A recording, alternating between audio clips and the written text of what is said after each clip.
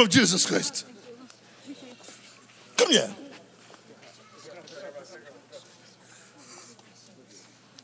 Mighty name of Jesus Christ. In the mighty name of Jesus Christ. She has snake spirit.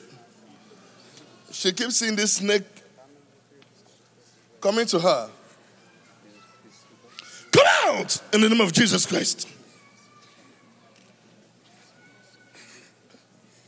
Come out. So a snake keep coming to her. That's what is giving her disappointment. Come out in the name of Jesus Christ. Come out of her. In the mighty name of Jesus Christ. She's free.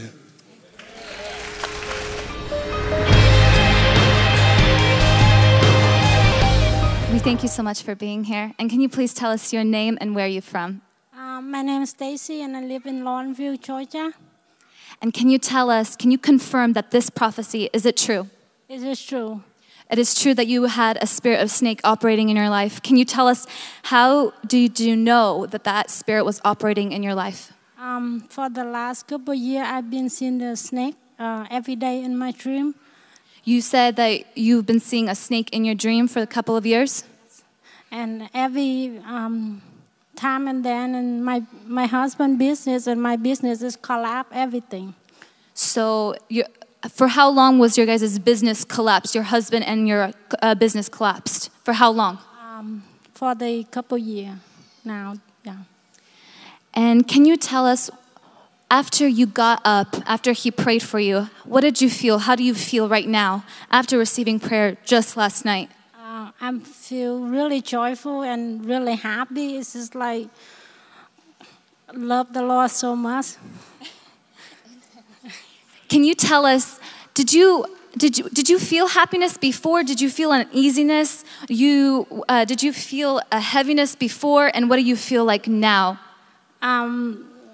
Yeah, it's just really heavy with me. Like sometimes I get really angry. It's so easy.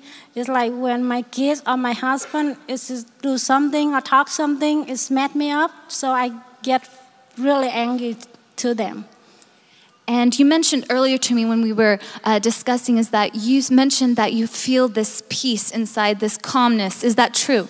Yes, yes. Amen. Now, can you tell us, do you believe through this prophecy that you have received deliverance and a breakthrough in your own personal life and in your husband's life? I believe. Amen. Amen. Give her a hand of applause.